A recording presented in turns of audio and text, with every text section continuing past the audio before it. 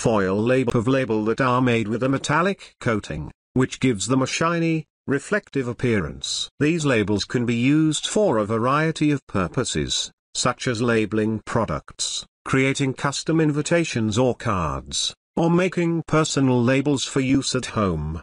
One of the benefits of using foil labels is that they can be printed on with an inkjet printer, which makes them a versatile option for those looking to create custom labels at home or in a small office setting. In this article, we will discuss the process of creating and printing foil labels using an inkjet printer. The first step in creating foil labels is to design the label. This can be done using a variety of software programs, such as Adobe Illustrator, Photoshop, or even Microsoft Word. Once the design is complete, it can be saved as a PDF or JPEG file and then loaded onto the computer connected to the inkjet printer. The next step is to prepare the foil label sheets for printing. These sheets can be purchased at many office supply stores or online retailers and come in a variety of sizes and shapes.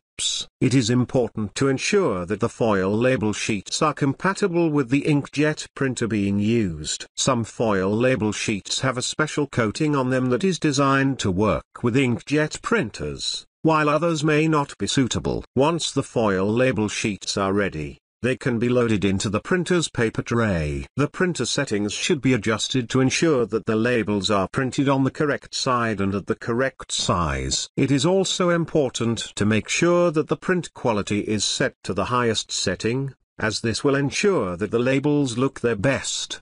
Once the printer is ready, the design can be sent to the printer to be printed on the foil label sheets. The printing process may take a little longer than printing on regular paper, but the result will be a shiny, reflective label that looks professional and high quality.